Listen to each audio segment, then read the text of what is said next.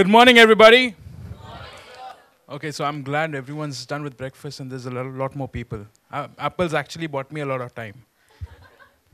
Okay, so when I was first invited here, I was thinking what I should be talking about, right? It's not easy to come up with a particular topic that would associate with everybody. You know, it's all about building affinity, right? And that's one of the things. So before I start, let's start off with the AV. How many of you guys have been to the United Arab Emirates? 2. Okay. How many of you all know the United Arab Emirates? Okay, so that's good. Brilliant. I'm just doing my tourism bit here, Apple. How many of you all know Dubai? Okay. So all of you all must be knowing the tallest tower, Burj Khalifa. Okay, that's brilliant. So that's, to start with, brilliant marketing by Dubai, right? They've built a lot of landmarks. They have quite a lot of stuff going on that keeps it engaging. There's always constant communication with the world, not just people, right? And that's what makes it really enticing. I mean, not many of you all might know Sharjah. Oh, you know Sharjah? How many people know Sharjah? Okay, so I'm from Sharjah. Okay, I stay in Sharjah. I was born in Dubai. I'm, of course, Indian. But the reason I wear the kandura today, this is called the kandura, which is the national dress of the UAE. I wear it almost every weekend whenever I go out. And salam people is something that I say on my vlogs. When I say salam, I basically mean peace. And I offer peace to everybody. It might not be as a monologue right now, but when I do this in front of the camera. And when I do it in front of the camera, I try to keep it as engaging as possible because you need that person's attention. So just to start again, and how I do it in my vlog is, salam people. So can I have you guys say the same thing? 1, 2, 3. Salam people. Right? This is how I do it. It builds a lot of energy in me. It gets me working on that video that I'm working on, the vlog that I'm working on. But anyways, let's start with the presentation. So to first start off with, I'm part of the Youth Media Council. What is the Youth Media Council? Well, like Apple said about those influencers who create a lot of mess, we try to fix them. We come up with regulations, we come up with laws, just to make sure that the influencers do not promote things without trying it out themselves just for the sake of money, right? All of us do follow a lot of people. We try to get a little bit of inspiration. This inspiration is positive, negative, depends on you. You're the one who decides that, okay? And it's most important for you to understand that you do not blindly believe what an influencer says. First of all, I hate the word influencer, but this has become a trendy buzzword, right? So that's what the Youth Media Council does. We basically regulate media. We come up with initiatives. And why the Youth Media Council came into play, that's going to be today's story. And I hope I'll be able to probably create some kind of space where people will think about empowering the youth. We all talk about shaping the brand's future, right? Shaping the brand's future for the youth, shaping the youth's approach for the brand. It's all about future, right? I mean, we've been doing these talks for like past 3-4 years. And I just kind of have a little different opinion, which we'll come to in a bit later. But yeah, so coming back, Youth Media Council was formed by the National Media Council. The National Media Council regulate games, regulate media, regulate paper, newspapers, radio, all those kinds of media, and including digital media. Even when it comes to games, a lot of people must be playing PUBG. Yeah? Okay. A lot of guys play PUBG. Brilliant. We don't regulate PUBG because it's online and it's available to public. There's already Google and there's Apple Play Store that take care of that. So yeah, so this is what the National Media Council does. Apart from that, I have my own blog, like I mentioned. I don't have, as say, 1,000 subscribers on YouTube. I have about 453, but those people matter to me a lot. Because of those 400 odd people, I have my own TV show. and I talk about technology, I talk about people's stories, people's failures. I love talking about people's failures because it's not about creating a success story. It's about learning from that person's mistake, learning from what that person failed at, and to be able to do it better. That's an experience that you might not have as that person's failure, but then you will at least know how to take things up ahead in your life. And that's what I like to focus on. So, how many of you all know Salman Yousuf Khan? Dance India Dance, first reality show winner. Okay, so I was with him last month. Okay, he came down to Dubai, and I interviewed him on my vlog. I spoke with him. And he's gone through a lot of failures in life to get to where he was, or where he is now, right? Currently, he's in London shooting for ABCD3 with Remo D'Souza, all that's happening. But before all of this, he was just an ordinary guy from Bangalore, right? Who did not really know that dancing would have been his future. So things like that, these are success stories you want to listen to because you might really not know what you want to do in your future, right? So it's all about now. What do you want to do now? That's a question you need to ask yourself towards the end of it. I'm also the ambassador for digital technology and media with the Middle East Youth Expo. Now, all of this has one thing in common, the word youth. I'm not saying that I represent the whole of youth in UAE. The National Media Council, or the Youth Media Council, I'm the only Indian on board. The rest are Arabs. The reason I'm passionate about it is because I want to do something for the youth, not just the Emirati youth or the Arab youth, but the whole youth together. I have Emirati friends, I have Arab friends, I have a lot of Indian friends, Pakistani friends. Dubai is a melting pot of cultures, and that's how I know a bit of Tagalog, and that's how I speak a little more languages. I learned Malayalam in a span of, I think, 6 months. I learned Konkani, which is from Mangalore, in a span of 2 months. I learned these languages, Gujarati, Punjabi, because all of this, you've got that many kind of mixed community over there in Dubai that you're exposed to all that kind of culture, right?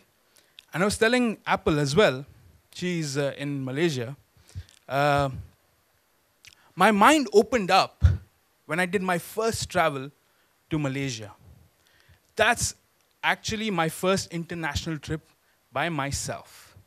And all of us here in this room have to do that to be able to get to understand different kinds of perceptions. When I first came into this room, wearing a kandura, not many people were like, they had this perception, they kept staring, they're trying to understand what I am, right? Or where I'm from. Because you don't do that. The reason I did this, right now, right here, is to get that perception out of you. It's important to understand that when you look at a product that a brand sells you, don't assume things out of it. Don't assume things out of an influencer saying that this product is amazing. Yes, the influencer or the, let's call it, the digital brand ambassador talks about the product, right, by his experience. If you want to experience it yourself and see whether it's actually worth it or not. Why did I get into vlogging was because I don't want my children to grow up watching people driving fancy cars, having or staying in the biggest hotels or the hotels. I'm staying here, but still, I'm not bringing this up, right? They put me up here, but anyways. So it's really important for you to get that knowledge and understand exactly how to build that profile and build yourself as a brand. As Apple said, for me, wherever I worked, whichever company I worked with, I always had this with me, right? That's me and my brand. And that's HamiVlogs, where even if I walk on the streets of UAE, not everyone will know me, but that's fine. It's all right. Not everyone needs to know your brand. Whoever works with you needs to know your brand, irrespective of wherever you're working, irrespective of that. But anyways, let's move on. That's a lot about me. Okay, so this is one of the most important things that I want to discuss with you today, is the youth. Okay, I'm not going to talk to you as a brand enthusiast. I'm going to talk to you as yourself for you to understand exactly why is it important for you guys to have a good platform in India. Okay? We've built something called the Youth Council. Does anyone of you know when International Youth Day is celebrated? 12th Jan, or is it 12th November or August? 12th August? Okay. So yeah, 12th August is celebrated as International Youth Day. Okay? In UAE, we celebrate youth every single day. And why do we do that? Because let me give you a bit of an understanding and an experience on what happened with me. 400 people applied to be part of the Youth Media Council. 400 media professionals and media students, out of which only 12 were selected members. And I ended up being part of that. When I got into the system, that's when I understood what exactly is happening within the youth community. Every single day, there's an event. Every single day, there's a discussion on businesses. Every single day, there's skill sharing. And all of that really got me inspired. Because I never knew I would be part of such an amazing community where people are sharing so much things on a daily basis within each other, right? I mean, for example, one of you all might know video editing. The other person might know how to carry a camera. If you both collaborate, you could start up your own YouTube channel. Yeah? It's the world of collaboration. And I believe a lot about collaboration. It's not about competition, it's all about collaboration. This has been my motto from day one. And this is the most important thing, because when you do that, that's when things will change. That's when you'll progress. You'll meet a lot of people. You might have a circle of 2 people. The other person might have a circle of 5 people. Together, you're 9 people. That's how it is. That's how you grow, right? So this is something that His Honor Sheikh Mohammed, the Prime Minister of Dubai, said. The world celebrates International Youth Day. The UAE celebrates them every day with education, empowerment, and responsibility. Our youth are a good example in achievement, giving, and leadership. So this is something that's really important for the youth, right? And this one here is our late Baba Zayed. I call him Baba Zayed because I was born in the UAE. He's the father of our nation, UAE. I am an Indian citizen, yes, but I do very much respect His Honor Sheikh Zayed because he believed in tolerance and he believed in empowering youth. And this is something that grew from the country. And the leaders are basically advocating that right now. So that's something that's really important. You need leaders to advocate. What we have here is Her Excellency Shamal Mazrui. She is our youth minister. Now, youth minister, it means a person who's in charge of all the youth, right? She was empowered with this particular designation when she was 22. When a country believes in the youth, it's important to have a leader to be able to take the youth together and create initiatives. Her Excellency Shamal Mazrui created so many initiatives that actually made a ripple effect. For example, for her to do things alone is not possible. You need to delegate stuff, right? You need to build a community. So what she did was she built an executive council. This executive council comprised of about 12, 13 people. Then she had the local youth council. We have 7 emirates in the UAE. So you've got Dubai, Sharjah, Ras Al Khaimah, Fujairah, Ajman, it goes on. So you've got 7 emirates. In 7 emirates, we have local youth councils. Okay? And then you have the ministerial youth council. This is basically councils within the government organizations. Okay, so if you're between the age of 18 to 35, you're eligible to join the youth council. Then you have the corporate youth council. These are private sectors within the companies who basically are looking to create a youth council. And finally, you have the global youth council. These are ones who primarily advocate on SDGs. Yeah, Sustainable Development Goals. So it's really important to have these councils Why? Because it's not a single person's initiative.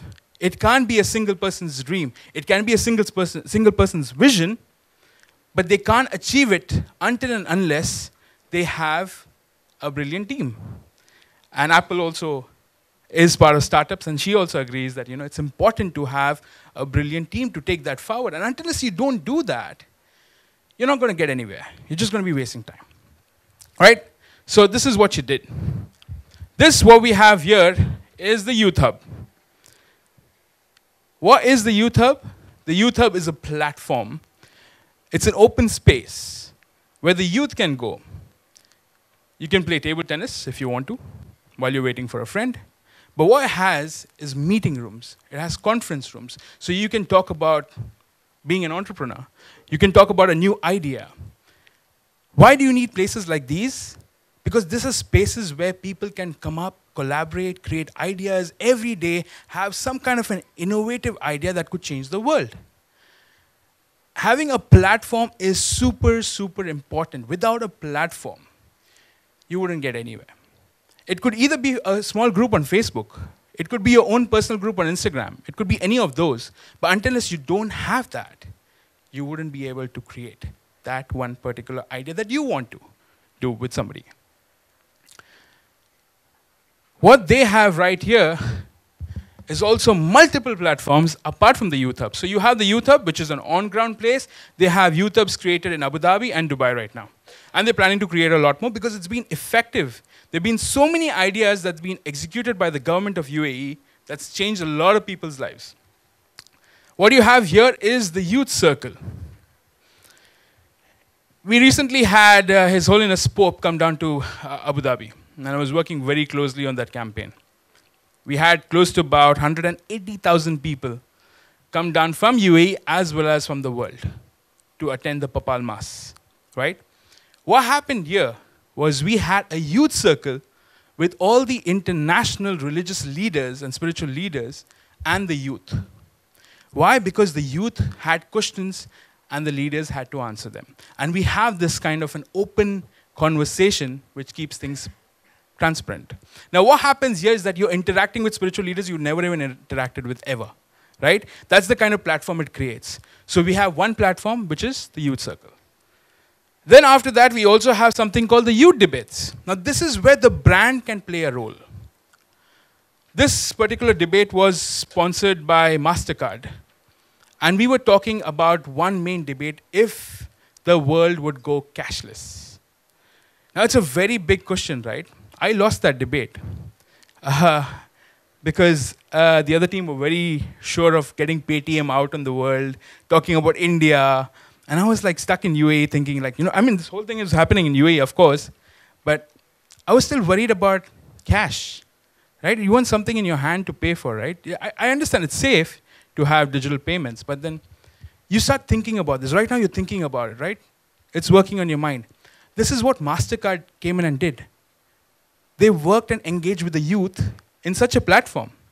So when a brand moves out of its regular ads, the annoying, unskippable YouTube videos, it makes a lot of difference because they're doing a lot more with the youth.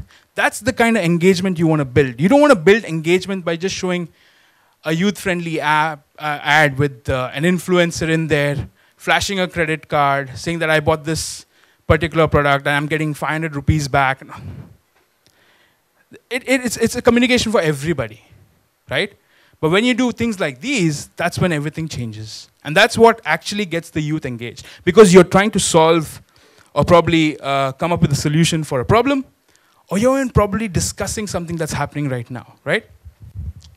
And of course, finally, within the Youth Hub, you have over here Google, Facebook, Instagram, coming down to the Youth Hub and creating workshops.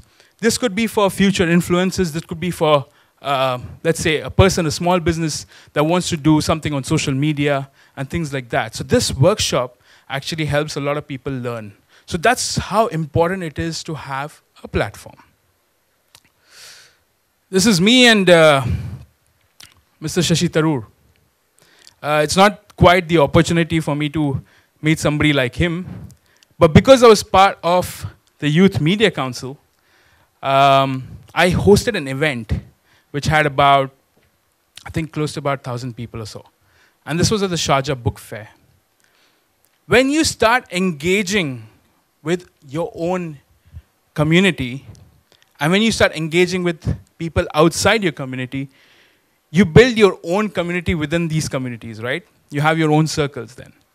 What I've learned over a period of time is that if at all you start working from now and stop talking about the future, you'd eventually do what you want to do in the future. You'll be able to get your goals, get your aim, get all of that that you need, that you require right now, than wait for another 2-3 years and expect somebody to be on stage and tell you about it. Over a period of time, right now, especially with the kind of interesting engagements I've had with various youth councils in the UAE, there's so many potential ideas that will be executed today. There'll be an amazing idea that'll be executed next week.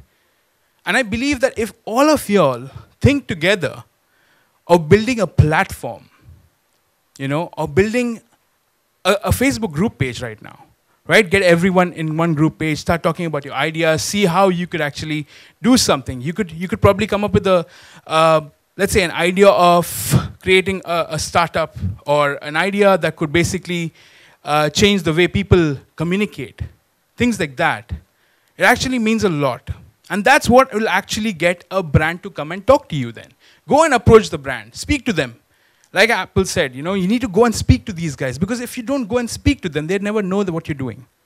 Speak about what you plan to do. Speak about it to your friends, your family. Actually, no, don't speak about your family. Not going to help.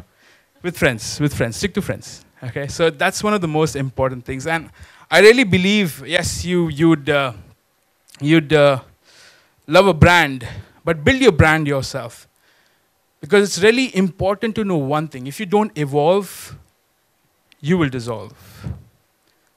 This is one of the most important things I've learned over a period of time. I could easily come down today and I've shown you some presentation on youth marketing with a brand. But the reason I wanted to be transparent with you and tell you that it's important to build a platform, because once you have this platform, then you'd be able to have an idea. Once you have an idea, you'll be able to have an execution plan. When you have that execution plan, you would be sitting here, say 2 years from now, talking about it. So that's one of the most important things.